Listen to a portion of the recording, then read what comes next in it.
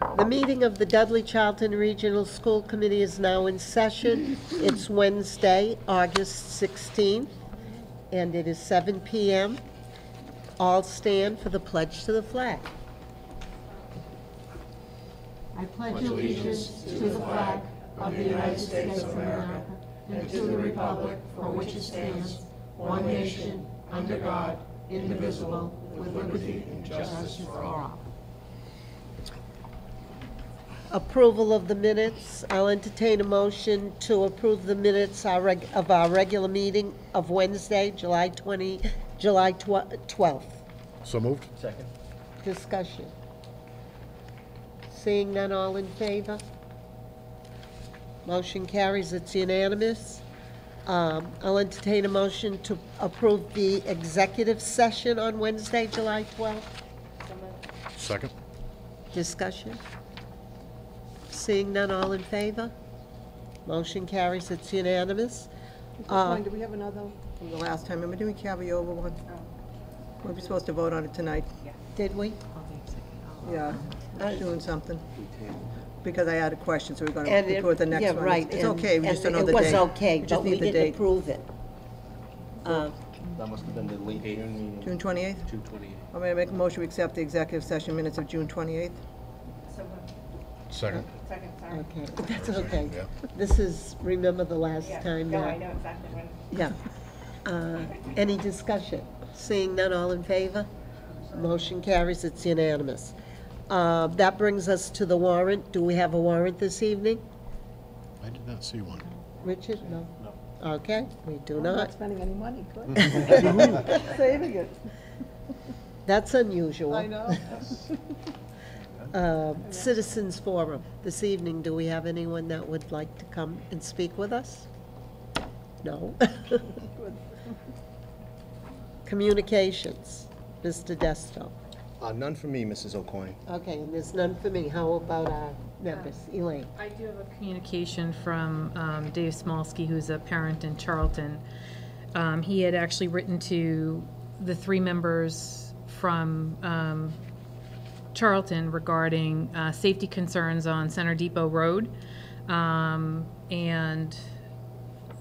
It's easier for me to just read it. I'm a Charlton resident, and I'm writing to you about public safety concerns on our street, Center Depot Road. I have particular concern for the safety of my children, who are both students in our district.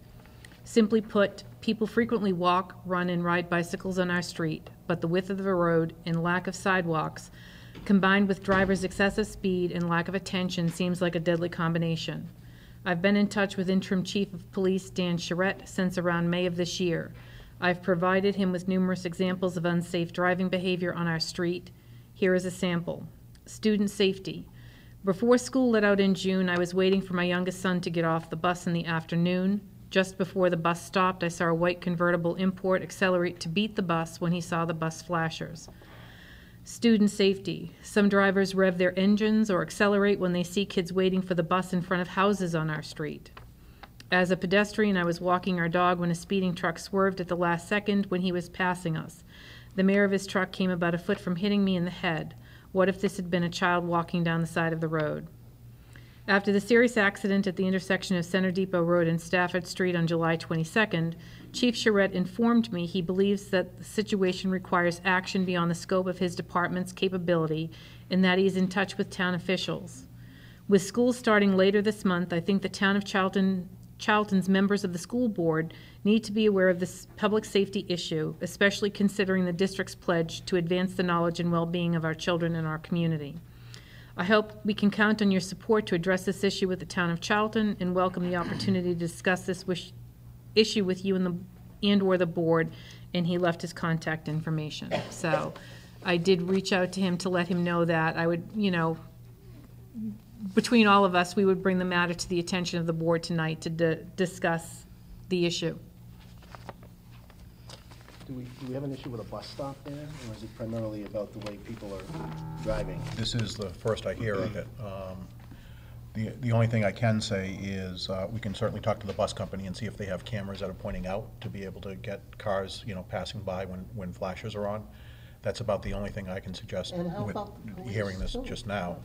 The police should be, Yeah, certainly we can reach out to Chief Charette and, you know, request Involved, they should be patrol involved. during, you know, especially during the busy times in the morning and in the afternoon. The one thing I think we control most strongly, though, is where the kids get the bus. And that's something I'd like to take a look at and see if there's somewhere where we can move the kids and make sure that they're in as safe a position as possible. Maybe there's something there that we can do as well. Because that is a serious issue, and I think, I'm assuming that Mr. Smolsky's children are in the elementary grades, and I'm not too sure, but in the elementary grades, aren't we stopping driveway to pick up students versus as the students get older, the high school students, they all congregate in a bus stop area? I think, you know, that could speak to the issue on Center Depot Road. It is, you know, it is a pretty busy street, but I support your thought of reaching out to the police to see if there's possibility of increasing patrols, but perhaps a communication with bus drivers, because that's the main transport. All of the buses are going up and down that road to go in and out of the yard, to just be aware and kind of communicate their concerns to traffic issues, and maybe, you know, if it's somebody that's commuting to and from work that's on the road at the same time and it's the same white car that's doing this, maybe Right. we can, you know, be a little bit more targeted in how we're are there a addressing lot our of concerns. students on that road where the bus can go door to door to pick them up, just on that road? I'm not sure on the elementary runs, Yeah. but Because generally. that's a big concern. His Absolutely. oldest comes here. He's in 6th grade with Sixth grade. Jacob. So So we we'll just, look into it. We will, To see yeah. if we can. Definitely. thank you. Through the chair. I was contacted by a couple people last night and today regarding last night's Charlton Selectmen meeting. If you don't know, last evening, Charlton Selectmen voted and approved the extension of a contract with Mark Abrams to do a feasibility study on Charlton separating itself from the Dudley-Charlton Regional School District. Mr. Abrams is currently contracted by the town to do a study on state funding disbursements, and he'll be extended to look at this other, do this other study. First, let me say I'm a little bit surprised this topic was on the agenda for the selectmen, and we were not contacted or made aware of it, because I thought that the district or school committee members from Charlton could have been involved in the conversation. There were many things discussed last evening, and I just want to clarify a few things for anybody watching our meeting tonight. Charlton does not pay twice as much per student versus Dudley as suggested by Mr. Singer. Charlton does pay more per student. Actually, the percentage is about 22%, and that is dictated by the state's wealth formula. And that number would not change even if Charlton were its own separate district. It's based on the formula, and that's what we would pay per student. Not mentioned would be, if we were to do this, there is no high school. There'd be a $50 million plus cost to build a building to do this. I guess I'm not against looking to see what those costs were, because I think it'll open everybody's eyes. But, you know, this was put on their agenda to say the schools are creating the need for a 2.5% override. The 2.5% override is not only going to help fund the school district, but fire, police, you know, highway, library. It's going to help the town as a whole. Also talked about was forming a group to look into this deregionalization. And Mr. Singer demanded that no sitting school committee member be allowed to be part of this group, based on the fact that it would be a conflict of interest. Let me just say that the school committee members here are elected by our townspeople. It is not a paid position, and I see no conflict due to that. Our first priority is to provide a quality education for our students, and I would welcome the chance to serve on that committee or group if it were available. Lastly, I just want to say I think the timing of this last night was very disruptive. We have school starting in a couple weeks. You now have parents who are wondering what's going to happen. Are my kids going to have a high school to go to in a couple years? I think we're going to start seeing a lot of phone calls into the office questioning this. What is disturbing is that, you know, earlier in the year we held a couple meetings which the selectmen were invited to discuss the current budget and moving forward into this next year's budget. Of those 2 meetings, only 1 selectman showed up for 1 meeting from Charlton. So, you know, that would have been a perfect time to have these discussions, to go over this and look to the future, but it wasn't taken up at that point in time, and I just found the timing on this to be, as I said, disruptive. That's all I have. Thank you. Anyone else? Well, this has happened before, back maybe the late 80s, early 90s, they had the same concern, and I don't know if they had an official consultant, but they came back with the results that financially it'd be disastrous. So I think if they do their homework, they'll probably see that they couldn't get a better deal for what Oh, they're getting I right agree. now. But let them look and let them see, so they have the proof. But I know this has reared its head before. So, Elaine? I kind of want to share some thoughts on, and comments on that. So to follow through with some of the things that Mr. Chalk and Ms. Kabala have talked about, there is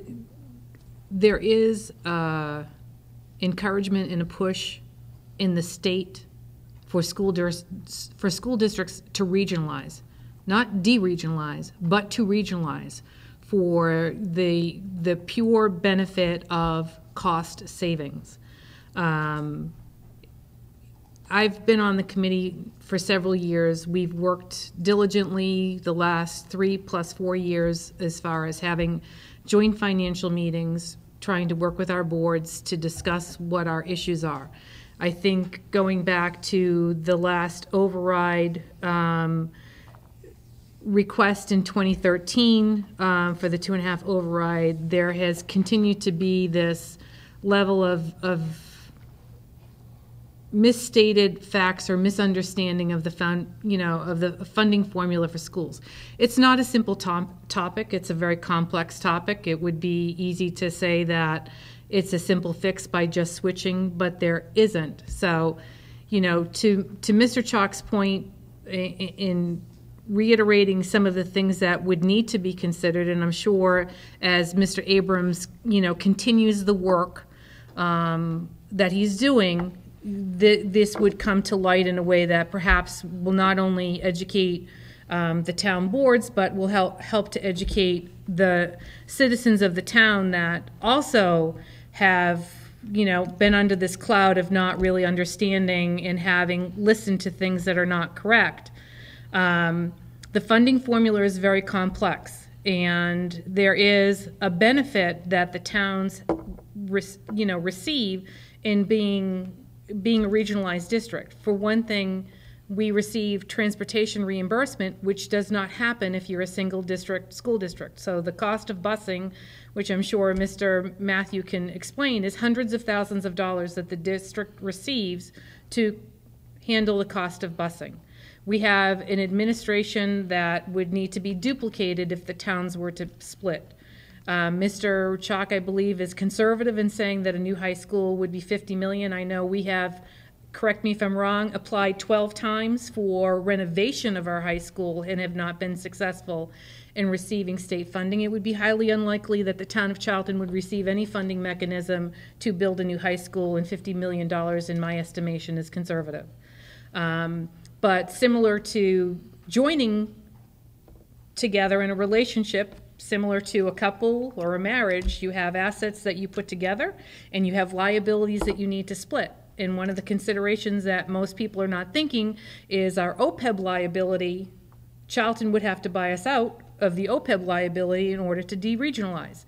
Again, going back to the 2.5 attempt that was made in 2013, and this is, the timing of this is in sync with conversations that I know Mr. Desto has started, that we have started to have regarding the funding future of the district and the towns, and how we can be working together for the community and the district as a whole to be planning for the future and be healthier. But with this communication that came in 2013, the conversation of want versus need, the district, in my experience, and Mrs. Kabbalah or Mrs. O'Coin have been on the committee for quite a long time, the district has always been very conservative in what we try to put forth and what we request for the towns. But the wealth formula is something in the funding mechanism for education has been very much in the news the last 2 years. There has been a Foundation Budget Review Commission to try and address the funding formula, but the wealth mechanism is an issue that Mr. Desto, myself, Mr. Chalk, Mrs. Antossi, we went to several meetings earlier this spring to bring to the board's attention the fact that there had been a legislative, bill put forth to look at the wealth formula and the funding mechanism. So, there are things that this, look into funding formula. I think it's for an educational exercise for our boards, for the communities to understand it, I think is a great thing. And I'm happy that they're looking at this mechanism to do it. I hope in their study, they're also going to see the benefits that they receive, aside from the things that I mentioned, that because we have two towns that are quite different, and Dudley brings to the table an economic and cultural diversity that brings us federal funding that allows those resources to be shared between both communities. So we receive great benefit from being partnered with Dudley. The cost per student has nothing to do about what our students are receiving or not receiving. That number, which is derived from a state funding formula, is specifically related to what the Commonwealth has decided an individual town's assets and ability to pay are. It has nothing to do with anything else. So I think, furthering this study for that to become clearer, to have that understanding, I think it is beneficial. I think, the concern that I think many of us also surprised, I know Mr. Singer brought this to the Board of Selectmen back in June. I waited for it to be at the July meeting. It was not. Mr. Singer was not in attendance. It was brought to last night's meeting where we were not aware of it. I think the district has always looked to be extremely collaborative, be very open in looking to want to share and discuss these things. So I want to just continue to open the doors that we're here. We want to talk. I know Mr. Desto has been in communication with both town administrators. I know we have a plan for a meeting to be here. To Mr. Chalk's point, I certainly hope that we have greater and fuller attendance with our select boards, our finance boards, so that we can discuss this issue. I guess my only concern is that we understand the realities. We communicated them quite openly over the last budget cycle, that there is a need for additional funding on the parts of the towns to support the district, to support their local governments. They are intertwined in ways that we cannot separate them out. I hope that this doesn't derail those conversations and the work that we need to do going forward as we look for the preparation of the 2019 budget.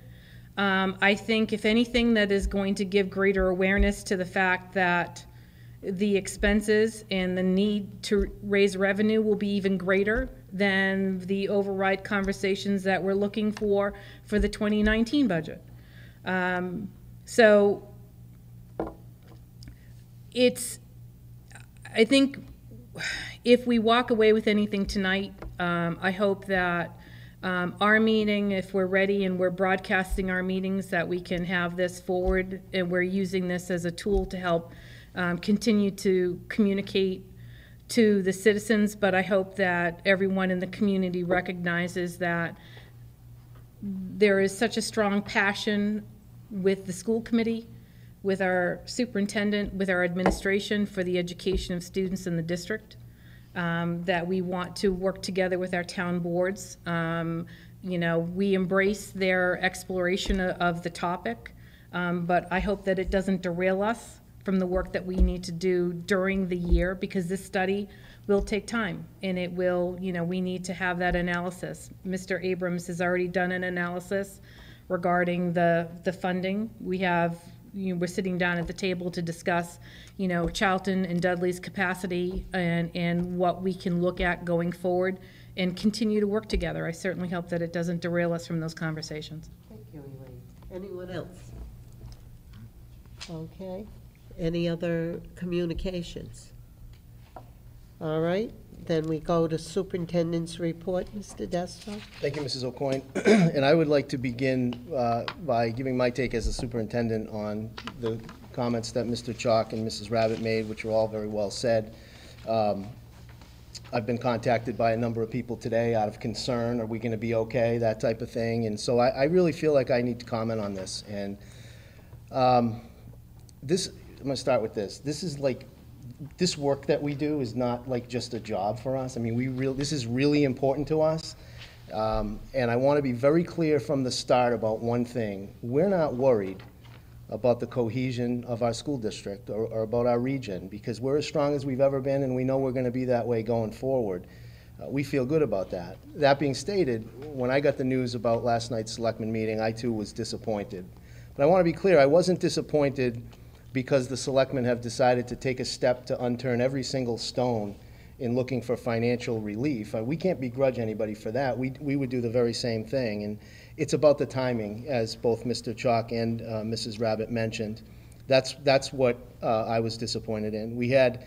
I just want to reiterate something Mr. Chalk mentioned. We had several meetings last year with our town leaders to discuss the state of budgets for all entities.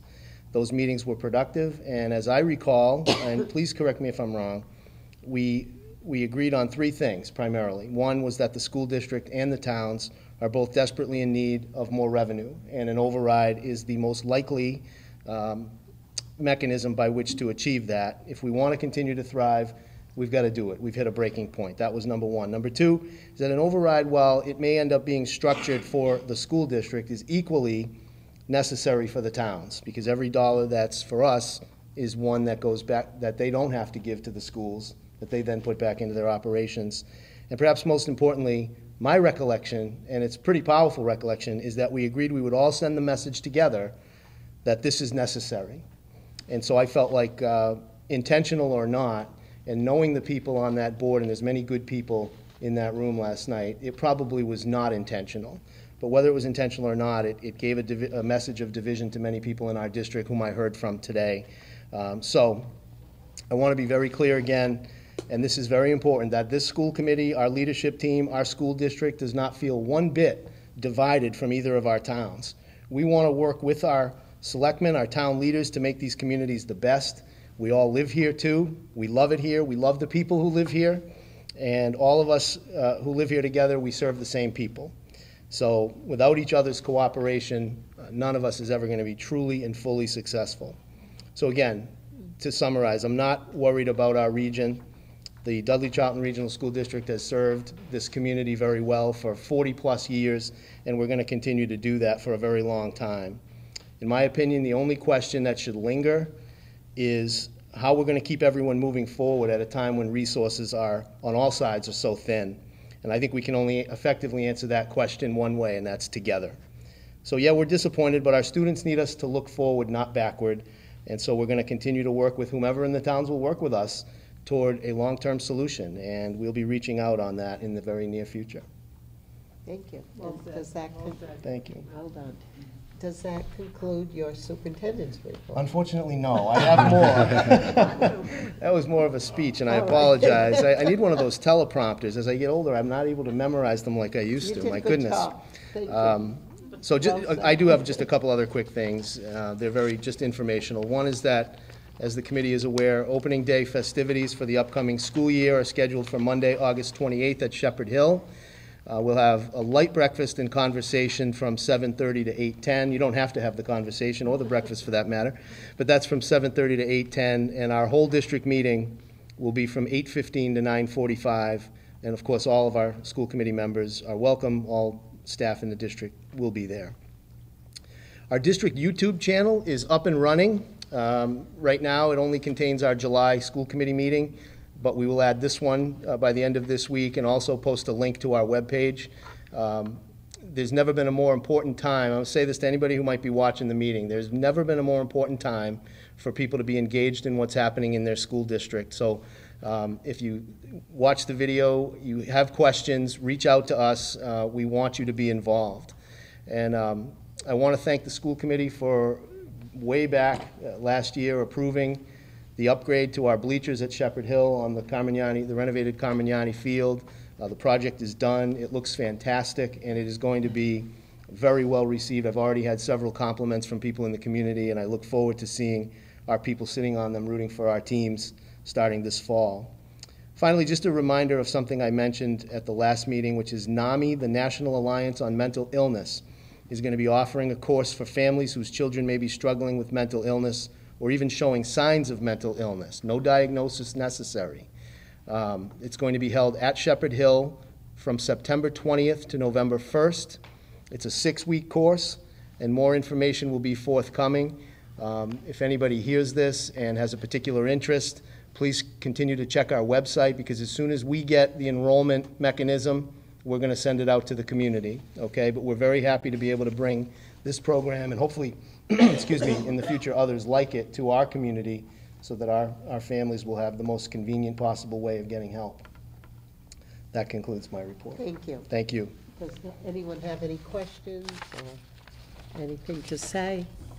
Okay, we're moving right along. We're at new business and a district strategic plan update, Mr. Desto. Thank you, Mrs. O'Coin, and this will be quick. I'll just give everybody an update on our thought process at this time and certainly answer any questions the committee may have. And I am looking to recruit at least 2, if not 3, of you tonight to help us with the working groups. So my goal tonight simply, excuse me, is to share the vision that was discussed by our administrators at our retreat. And as I said, to recruit 3 committee members to serve on the working groups to create and revise the plan. That's work that we believe will begin approximately in early to mid-September. We're hoping to change the model away from just listing essentially things that we have to do to accomplish, and starting out more with like a model of what competencies do we want our graduates to be able to have. So what skills, what hard and soft skills do we want them to have in the categories perhaps of cognitive, personal, and interpersonal. What follows from that will of course be a lot of action steps and things that we have to accomplish, but we are hoping to be able to paint a more clear picture to our communities of exactly what we want to require our students to be able to do when they leave Shepherd Hill, starting when they're in preschool.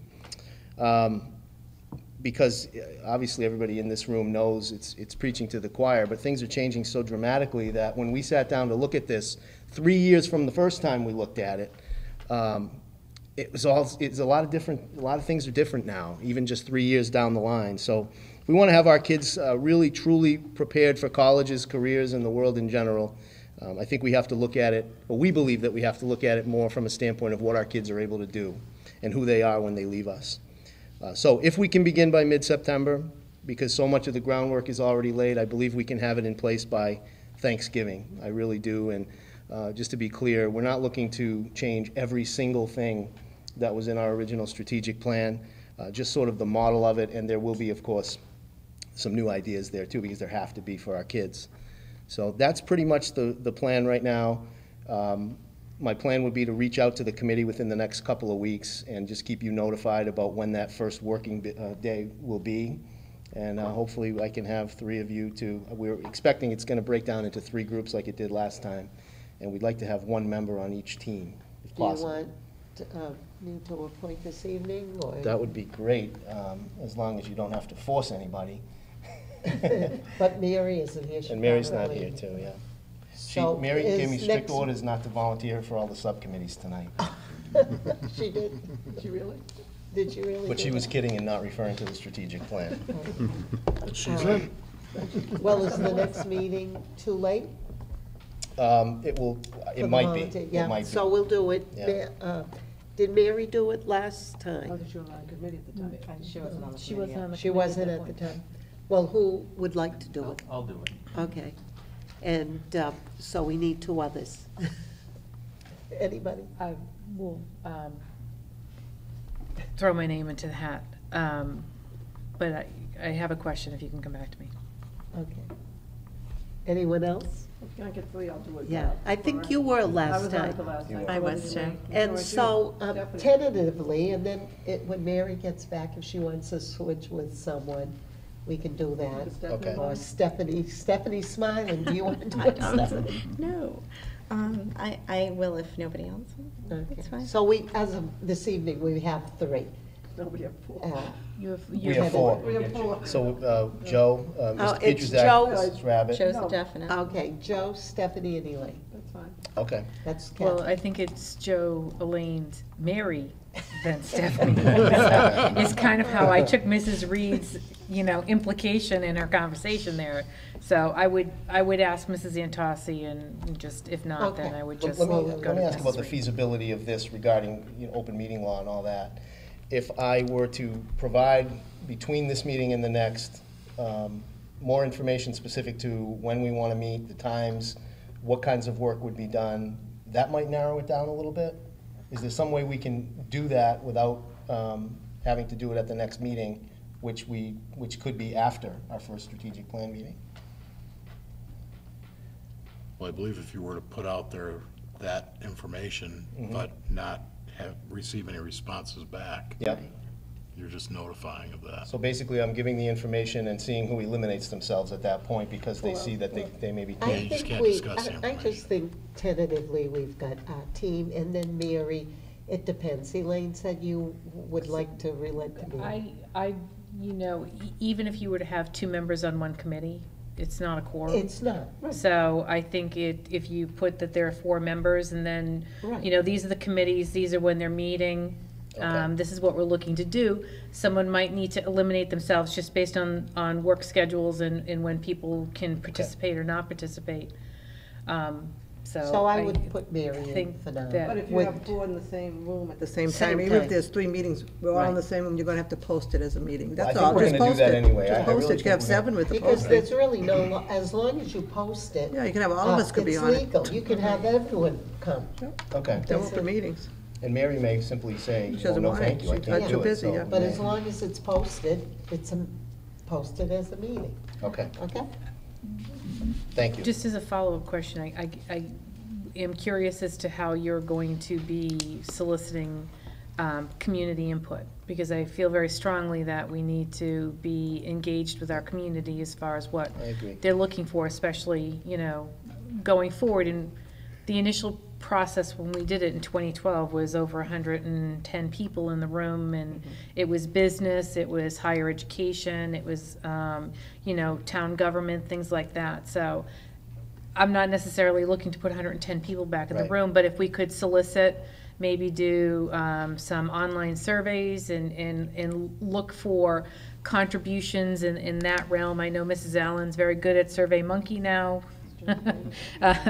Putting some things together. I certainly good don't want idea. to, I don't want to move forward with a strategic plan without soliciting Yep. input from other people. So let me just say, what we left the room, the district office administrators, our homework is to get some people from the business world, the colleges, and the community to be involved physically. I like the idea of an online survey as well. We do want to avoid having massive numbers again, but we definitely do want to have some outreach, both physically and, like I said, I like the idea of putting together some kind of an electronic survey where people can have, at least if they want, some input. Well, I know that all of our schools are doing activities at the beginning of the year, that between open house or, parent-teacher conferences very early on in the season. I know I've seen emails from everybody's doing, freshmen come in before everybody else type of thing. I think there's ways to publicize this, Yeah. even with our initial sporting events, our theater events, to let people know that it's there, and that we certainly want to hear from them. And if it's a survey that they can fill out online, I think it's even easier for people to do. Yep. I think it's beneficial to us as a whole. Yeah, we can fire up the Chromebooks at any open house or whatever. Absolutely. Absolutely. We got a few more now. Are those meetings during the day?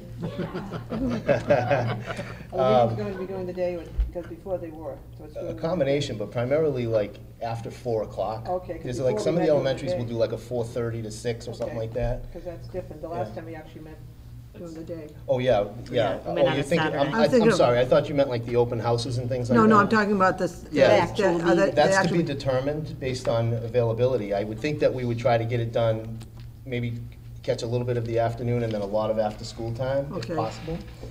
But we may find that that's not feasible, so that's sort of still to be So determined. that's obviously an impact for me. Right. I'd have to, You have I to want to be be- part of it, yes. but We can find a way to have you be part of it, though. Okay. We'll work with you, Joe. Okay. Because we want you Thank there. you. so. Yeah, we should. I mean, we can't schedule if they're working Right. every day. It should be. And there is a time when the groups, if it turns out to be 3 separate groups, they'll work independently, too. Right. They'll have their own times, so there's even more flexibility in a smaller number. Plus, my feeling that you shouldn't be pulling teachers out of the classroom to do Yeah. this, because then you're Right. leaving the kids behind. So it's Right. better if it is after school. After Okay. Okay? So we're all set. We have 4. Okay. And that brings us up to Director of Finance and Operations update, Mr. Matthew.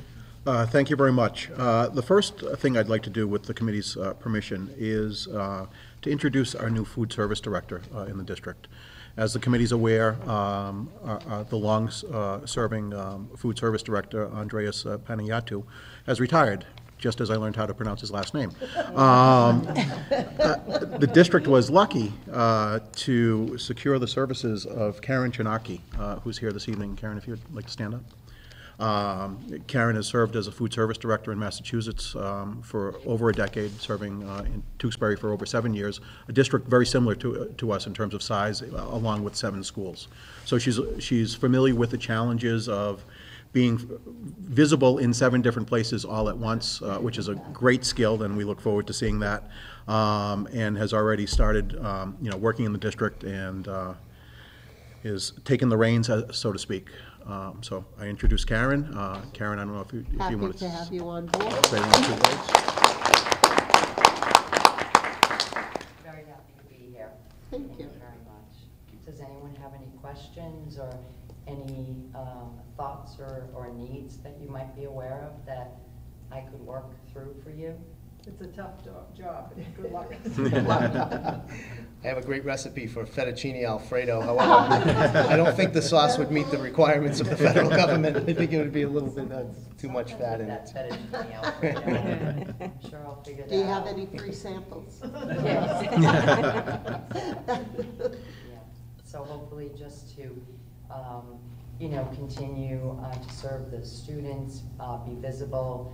I like to go out during the lunch periods at various locations, talk to the students from here to here, to get feedback on what they might be liking or disliking, vamp up the look of the lines, with serving bowls and things that will make it look more homey, those types of things. And I'm familiar with the state and the regulations, so I'll make sure that everything is up to snuff when they might visit again and that type of thing. Thank you. That's good. Welcome. Welcome, thank you. Thank you very much. I hope you have a long and happy career with us. Yeah, there certainly are no shortage of opportunities in this particular area, so I think it can be an exciting time for us. Thank you. Next up, we have donations. The Shepherd Hill Regional High School has received 2 donations, per my memo, one from the Kula Foundation, not Foundation, but Foundation, which is a Red Robin entity, in the amount of $22.52, and the other from Your Cause in the amount of $20. Additionally, I had 2 donations that came into my office after this memo was prepared. Another one from the Kula Foundation for the Charlton Elementary School in the whopping total of 92 cents.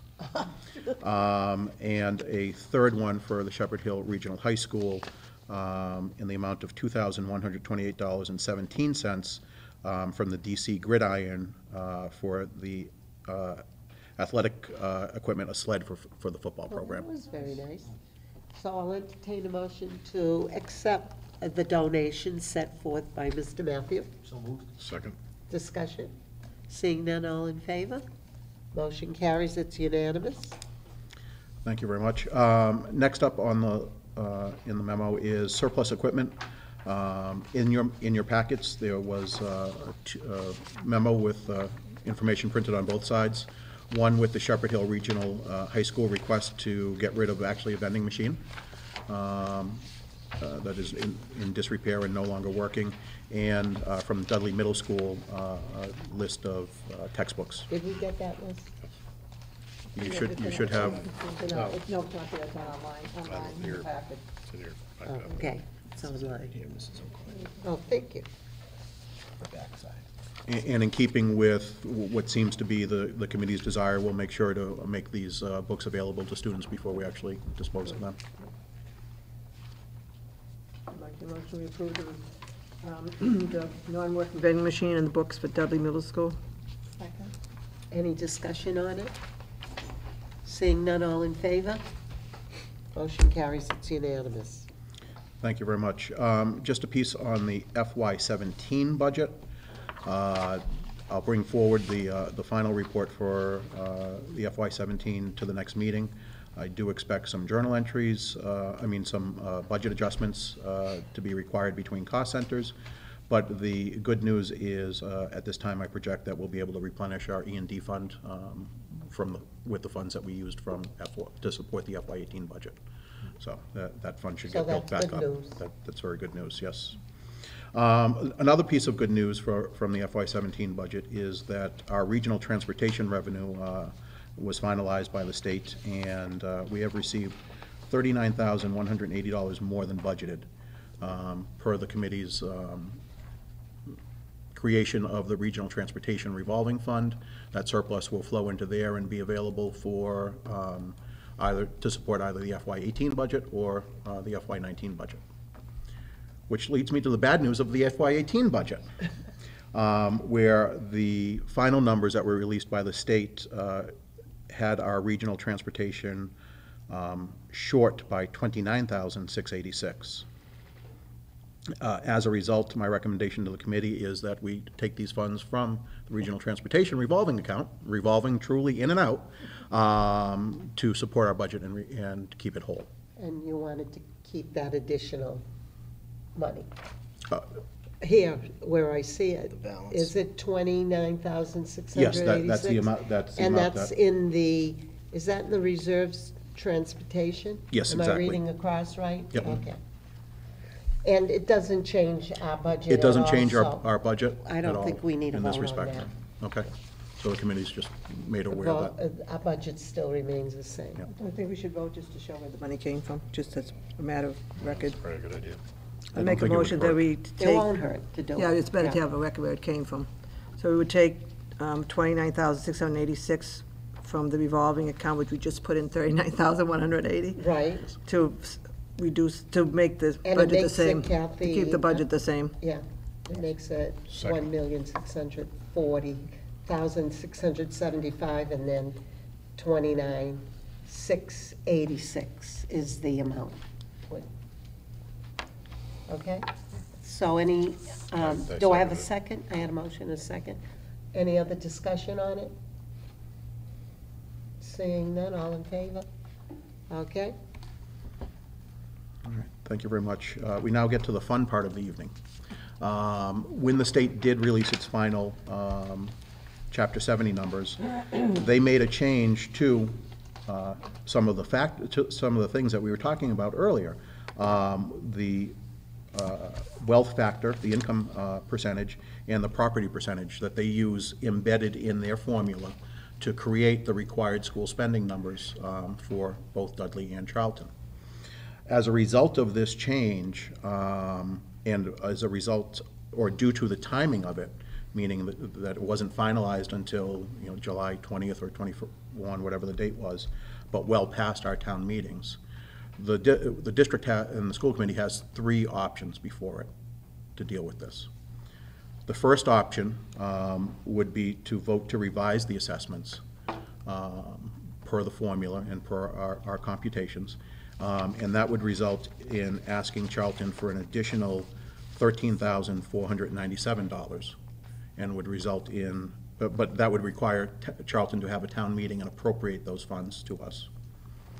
There would be a corresponding savings to the town of Dudley if we were to choose that option. The second option would be to vote to lower the approved budget in an amount that would keep the Charlton assessment where they voted it, and that would ultimately provide a reduction to Dudley. The amount of that reduction would be $25,414, but we would have to lower our budget by that $25,414. And then the third option would be to keep the assessments as voted, as approved at town meeting and as approved by the school committee during the budget process in May. What's the downside of that? Well, if we were to keep it that way, it could be perceived from the town of Dudley that we didn't provide them the relief that was possible. Now, we're not talking about a great deal of money, but I will remind the committee, and I'm sure you're all very aware, that Dudley did willingly, go into its coffers and make a lot of budget changes to meet our assessment. I think in good faith, we should go with the 25,000 return to Dudley. That's my opinion. What are the? I'm going to make a motion, we lower the approved budget by $25,414, which would keep the Charlton assessment the same, but lower the Dudley assessment by that amount, correct? Do I have a second? Second. Okay. Any discussion? Could I suggest a Sure. friendly amendment to that, with the reduction coming to the contingency expenditure account? Add that. Coming from the contingency account, which is what? Which is what? What is The contingency account that we have in our budget. So, which is how much? It would still leave about 75,000. Okay, so it's, I think it's good faith. It wasn't we didn't change the assessments. This is from the state, so we had no idea this was coming. Right. So we have to make that clear. We did not know this until last week, Until basically. the numbers are finalized. But since this is available, 25,000 is a lot of money in a town, in a small town. So I think it's the right thing to do. This doesn't change our budget, though. No, This it doesn't, would- we don't have to cut anything to give this back. We would not be we would be reducing the contingency line item within our budget, and our new budget would go down to $49,920,564 from The bottom line goes 49, down to 25,000. 945. Okay. That we don't lose anything technically, but, but it does reduce our budget. I think you should explain that. Yeah. How can we not lose something? Well, If you're giving everything, you better complain. a better way to say it would be Yeah, I that think- it doesn't result in us cutting anything, any services, or Well, any we are staff. subtracting 25,000. Right. Yes, Right. yeah, there's no direct impact. We're not reducing staff. We're not reducing any of the individual schools' budgets. We're not asking for anybody to do without anything that they would have otherwise done. We're basically that contingency account is there for emergencies, so we're just reducing our pot of money for emergencies. If I could just add something to what you're saying, Mr. Matthew, and pardon me for being obsessive about detail, because I think it's important for people to not think that we have a whole bunch of money squandered off to the side and that our budget isn't designed to be extremely realistic and reflective of cost. If I do quick mental math, you have a contingency account that possibly had about $100,000 in it for emergencies. And I want people to understand $100,000 based on a $49 million budget is not a whole lot of money that we've been sitting aside for an unknown expense. It certainly does continue to leave us in the hole should some major thing happen and not have money, and we'll deal with that as those things come up. But I just, in the light of things that are going around and people recognizing how much very careful thought is put into the budget preparation, I wholeheartedly agree in the recommendation that we reduce this amount. It's not going to currently impact us in any way. I do believe it's a good faith to the town. It doesn't change anything for Charlton. It certainly does benefit Dudley. But I just want to make sure that we are not having this perception out there that we got a whole bunch of money stashed aside that we're not using. Sorry, I just needed to say that. That's fair. Well, through the chair, I think this is a problem we have every year, because we just don't have all the numbers for our budget till after we've voted on the budget. So that contingency line has been in there for that purpose also, so. And we mentioned, if I may, Mrs. O'Coin, when we met with our senators and representatives, that if there were one thing, other than just having more money available to give the districts, that they could do to really help us with this process, it would be to speed up the final decisions to, if we go into this, as you all know, with such uncertainty. And it's very frustrating, but fortunately, this time, the change wasn't enormous, but, so we've had these conversations with our senators and reps. Okay. Stephanie? We've discussed, and just refresh my memory of why we don't do the town meeting later, to ask for our budget after the final numbers come in. And what was the answer? I don't recall it either, but I do know that we've asked the question. Right. And I don't know that there is a particular specific reason. Probably because the town ends on June 30th, their fiscal year, so maybe. Yeah, we have in this to do that. particular case, the state budget was not approved until towards the end of July. Right, So- but that's why But the town has to wondering why close we out. do our They have to budget have a before budget. we The have town that has a June final 30th number. fiscal They have to year. have a budget by June 30th. Yeah. Your fiscal Or year ends. fiscal year July 1st. Right. Yeah, otherwise, if the district doesn't have an approved budget by July 1st, then we're on a 1/12 allocation, and we have to work with the state. So we have a motion by Kathy, and it was seconded by Joe, to give the $25,000 back to the town of Dudley. Then we'll vote on the exact figures after this vote. Any other discussion before we take the vote? Okay, all in favor? Motion carries, it's unanimous. Okay, So thank now you. we have a new set of Yeah, figures. so the Do you new- want to read them, I- seeing you have them in front of you with the If- 25,000 deducted from our total If the and chair- the assessments? Okay, thank you very much. So our revised budget total is now $49,920,564. The assessment to Charlton is $12,359,091, unchanged. And the assessment to Dudley is $7,848,983, a reduction of $25,414. And could we all have a copy of that? I'll send a PDF tomorrow. Email. Yep. Oh, thank you. So I'll entertain a motion now to approve our new budget figures. So moved. Second. Discussion. Any discussion? Seeing none, all in favor? Motion carries, it's unanimous. Thank you very much. Just one last piece of news for the committee. Mrs. Reed and I had a chance to view a new offering from First Student. It's called the First Parent app. It's an application that parents can download to their phone, as well as the district offices could have it in access via their computers. It allows for real-time bus location and information about estimated time of arrival at individual stops. The big question that was out there after because it seemed like a pretty positive step to, get into actually the 21st century. So one of the big questions we had was, do we have reliable access to GPS information? Otherwise, it would make all of this not worthwhile. And I'm pleased to say that the First Student came back and said, yes, we do have adequate, that it would be worth our while. Unfortunately, this app requires the district to use routing software, and we do not currently do that. So I don't see this as feasible as for something to be done for this school year. However, it's something that we can include in our next bid contract, which is actually coming up this year. There obviously will be a cost, so whatever the cost of that information system is, will get factored into the bid, obviously. But I think it's worth it, and I know that there has been reluctance in the past from many communities to use routing software because, they don't know about this side road and that side road. But I tend to think that with all of the mapping that's gone on over the past decade, that Versatrans and those types of routing software companies are really up to date and up to speed.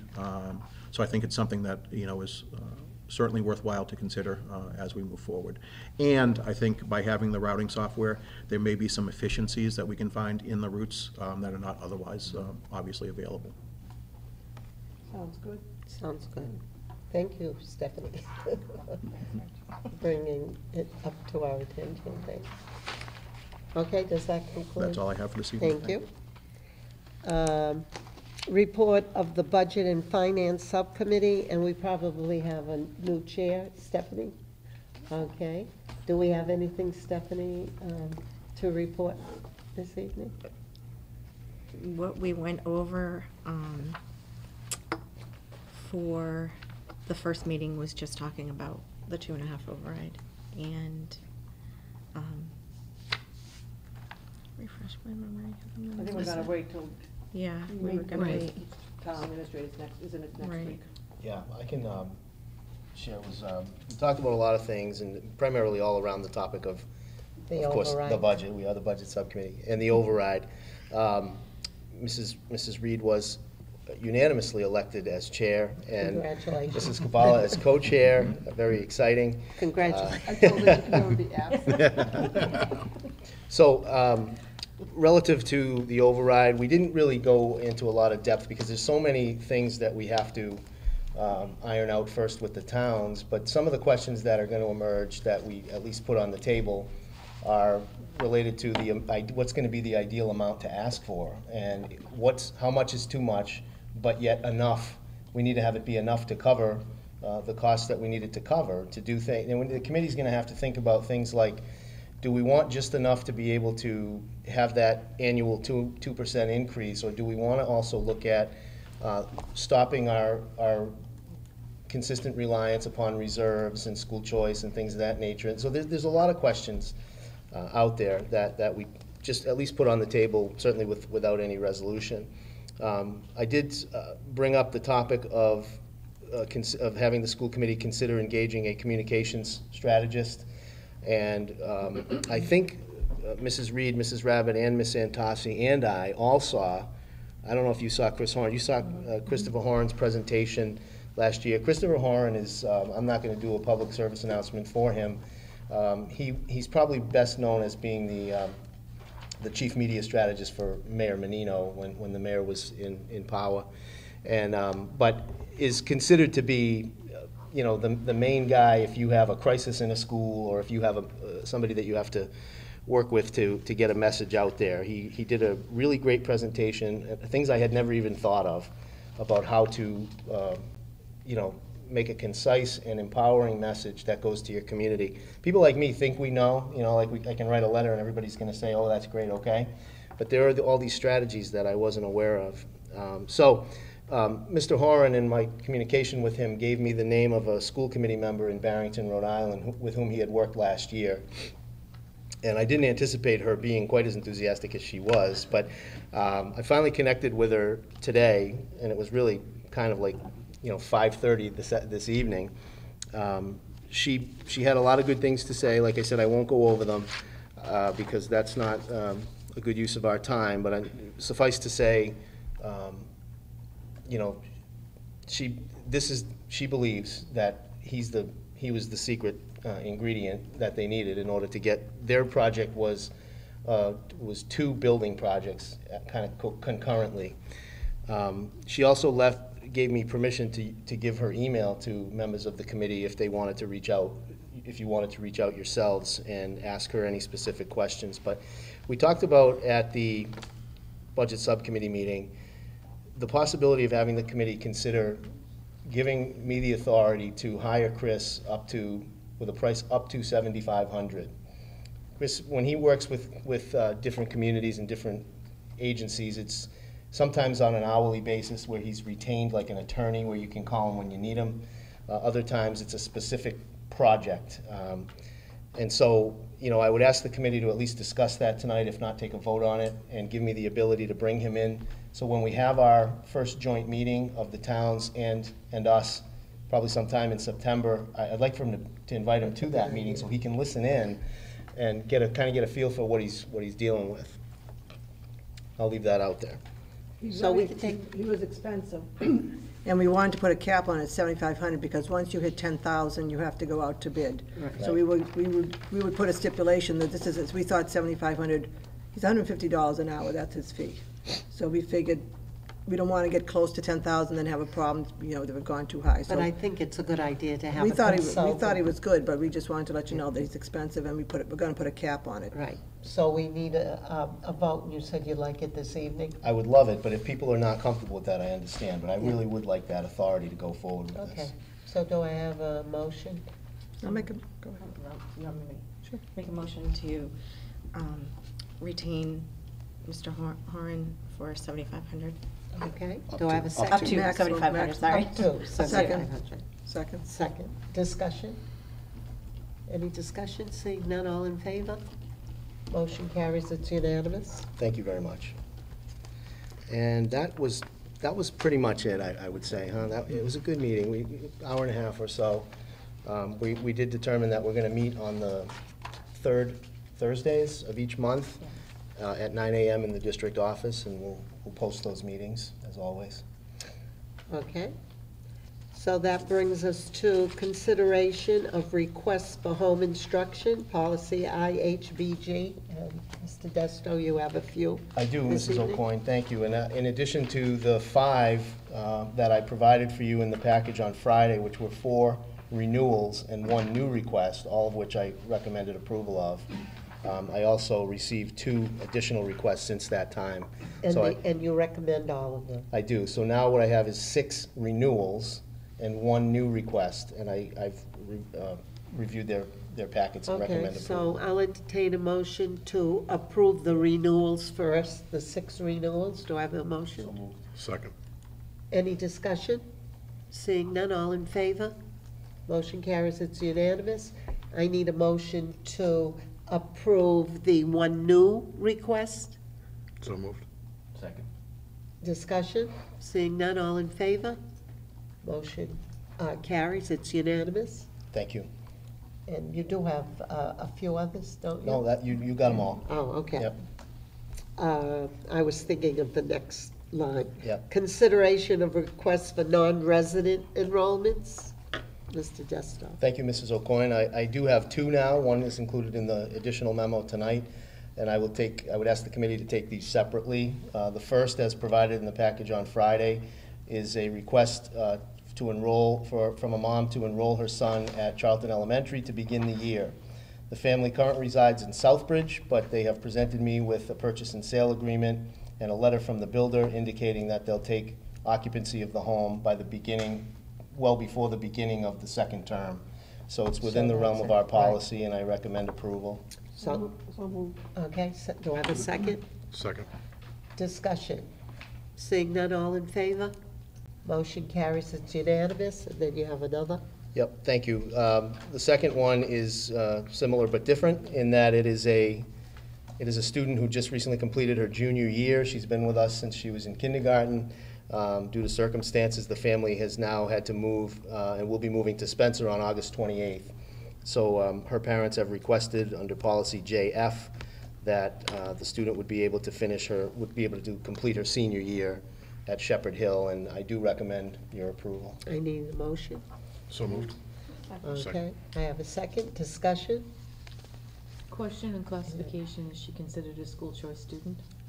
No, actually, based under this policy, she would be considered our student, and therefore would be, I believe, as allocated to us by the state as if a resident. That make sense? So essentially, better than a school choice. And we've had this in the past, I know. Yes. We've had this in the past. Any other discussion? And they'd be providing their own transportation. Yes. Yes. Yes. Anything else? Okay, all in favor? Motion carries, it's unanimous. Next meeting dates for our school committee? Can I just interrupt? Because of the position up at Shepherd Hill, do you want us to approve that change in title? Actually, I'd like to start with the one before that, where I want to get at least the committee's input. I've been notified that we have some recent move-ins, students who've moved in who may require additional support. It's in the memo tonight.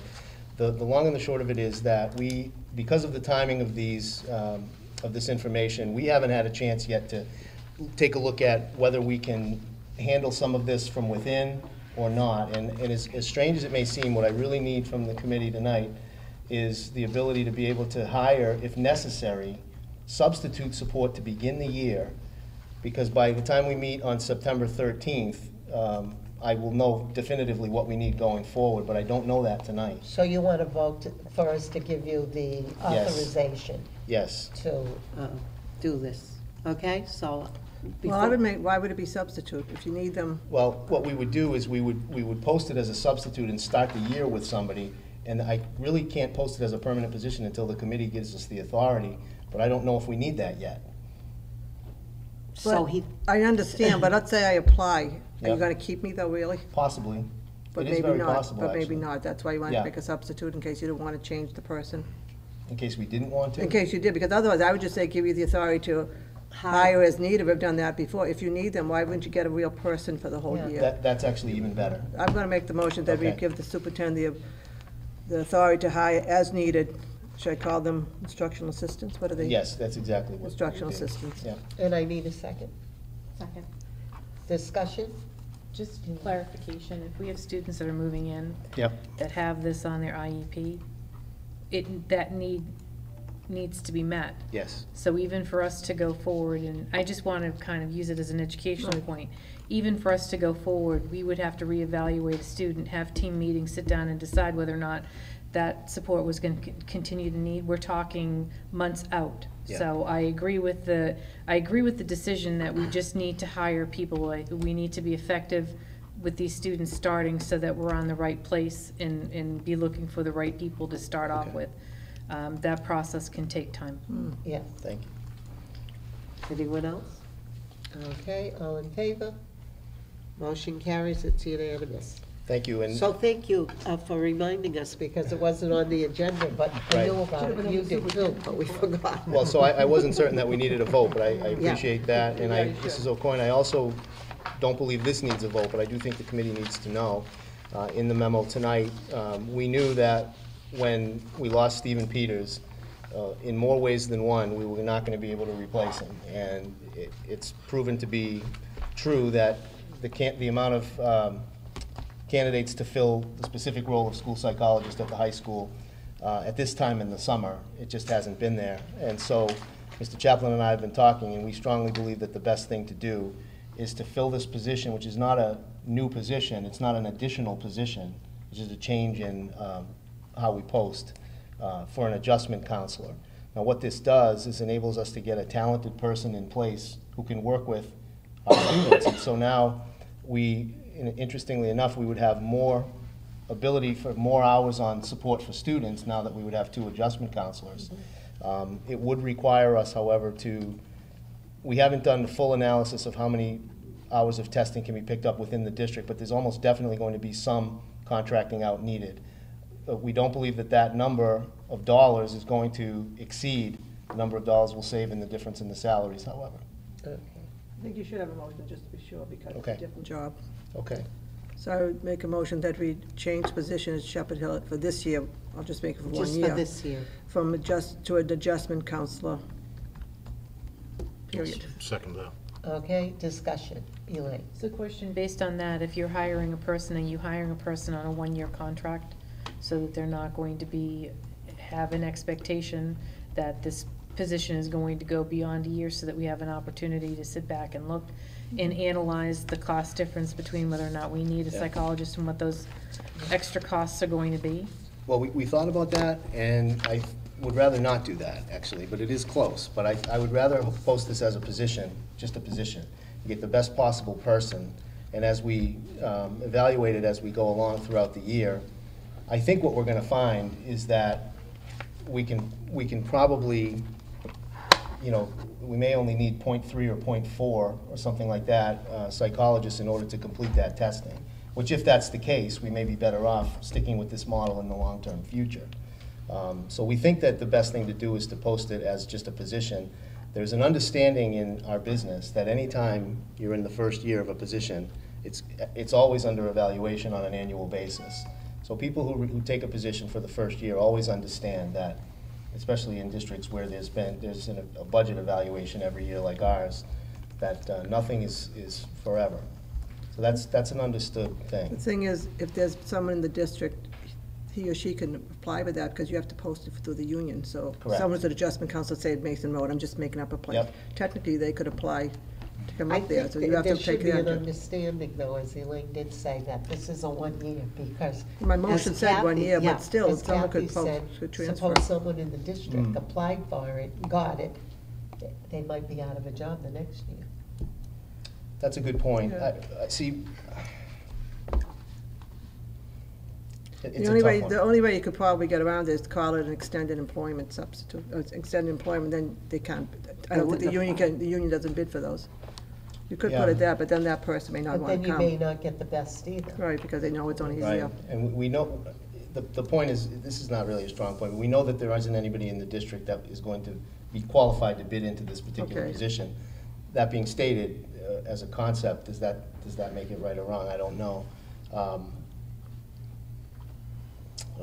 I really think well, If you do call it extended employment substitute, then they know it's for a year, and no one will bid into it, because it's only a year position. Then next year, you could make it official if the person was good, if you want to keep them. But they wouldn't be put on their step, they would have to start at bachelor's 1. Remember, Right. we've had that discussion before. yeah. So I don't know if a person who's coming with experience would want to take bachelor's step 1. Right. Or That's another even any person. consideration. Yeah. Might want to have a position, not an extended employment. Well, that's, Right, and you know, the salary piece is part of it, that we would have our hands tied a little bit about that.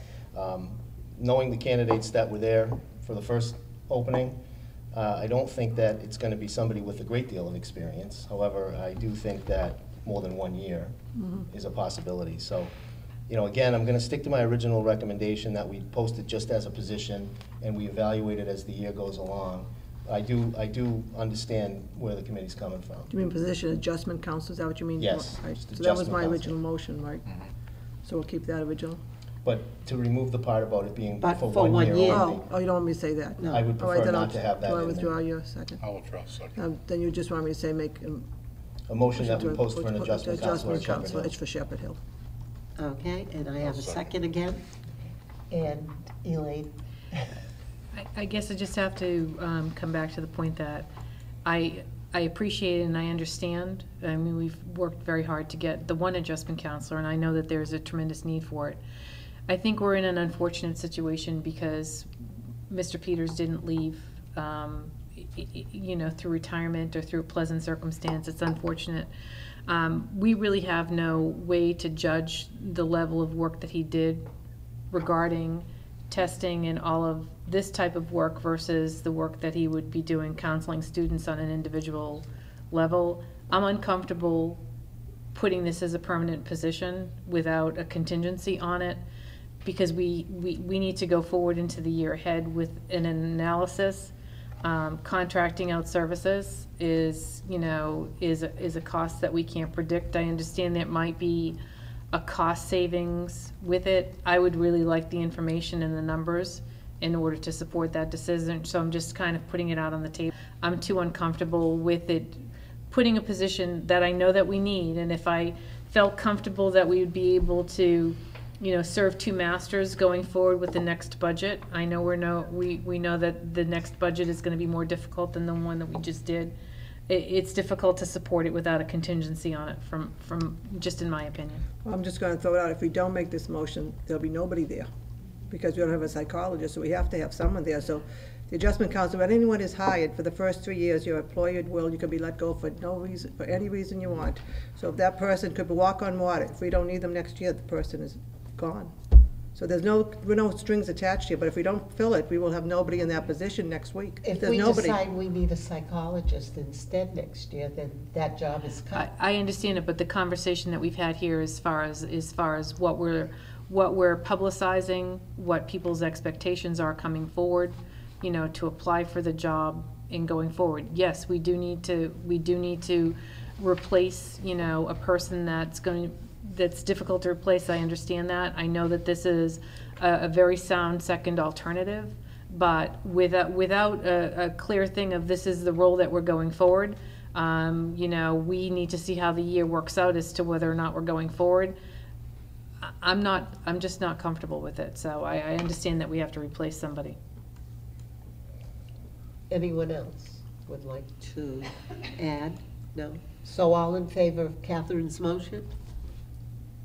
Okay, opposed? All right, so it is 5-1, Sandy. And just as a Motion. follow-up, I'd like to say how much we're going to miss Mr. Peters and more. We He's are. irreplaceable and a travel tragedy for the district. It is. It's tough to put it into words. It is, yeah. Right. It's going to be hard to replace what he has, Absolutely. really has done for our district for 27 years. Okay, now we can go to the next meeting dates. Our regular school committee meetings, Wednesday, September 12th, and that will be at Shepherd Hill Regional High School. I think it's actually the 13th. I think that's a mistake. Is that a mistake? Is that a mistake, everybody? Yes, it is. I Okay, apologize for that. it's actually the 13th, so Wednesday, September 13th, and it will be at Shepherd Hill Regional High School, and that will be at 7 p.m. Next meeting, Wednesday, September, I hope this is right, the 27th. It is right. Yes, comes out right. At Charlton Middle School, and that is at 7 p.m. Our Budget and Finance Subcommittee, Thursday, September 20th. 21. Should be the 21st. All right, it's the 21st. I'm gonna get a C on this one. You are a D. D plus. Thursday, September 21st, and that will be in the district office at 9 a.m. Wage and Benefits Subcommittee for the nurses negotiations, Thursday, August 17th, and we'll be in the district office at 9 a.m., and that's tomorrow morning. Future agenda items, FY 2018 budget, and that's the strategic plan. Anyone else with future agenda items, Elaine? Is it possible that we can set the dates for the coming school year as far as our meeting dates with the holidays? Just, calendars are starting to fill Okay, up. I'd we just can like do to that. be A lot able to make sure we don't have any conflicts. Okay, so we'll do that for next time. Anything else? Okay, I'm sure we'll come up with others. And now we will be entering into executive session to discuss strategy with respect to litigation or collective bargaining if an open session may have detrimental effect on the bargaining position of the public body, and only to reconvene into regular session to take votes if need be, and then adjournment. Okay, now I will take a roll call for Yes. executive session. Yes. Ray, yes. And Stephanie? Okay, we're now in executive session.